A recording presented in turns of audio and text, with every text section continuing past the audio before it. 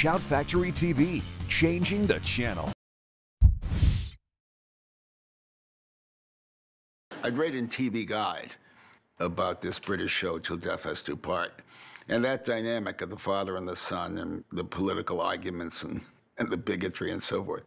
Well, that was my dad. I grew up with that. I ain't sitting still for no preacher telling me that I'm to blame for all this breakdown in law and order that's going on. Why not?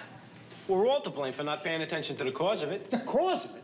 I'll tell you the cause of it. The cause of it is these sob sisters like your Reverend Felcher and the bleeding hearts and weeping Nellies like used to. Like us? Yeah. I think we better eat now. No, wait a second. Wait a second, it's you. Me? Yeah, that's right, you, the property owner, with your 24-inch TVs and your 4-slice toasters and your ice-making refrigerators. That's all you care about, Archie, is what you got and how you can keep it. Oh, well, you'd care about it too, sonny boy, if you had anything. You wasn't living on for me without a pot to peel a potato in. My father called me the laziest white kid he ever met. And I would scream at him, "You're putting down a race of people to tell me that I'm lazy." And he would scream back. That wasn't what he was doing. Gloria, you married the laziest white man I ever seen. All right. It's bad enough you gotta make fun of me. You don't have to make it worse by attacking a whole race. Who's attacking the whole race? You are. You just said I was the laziest white man you ever met. What's the matter with that?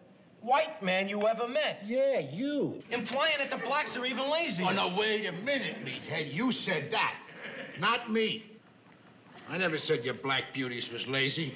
It's just their systems is geared a little slower than the rest of us.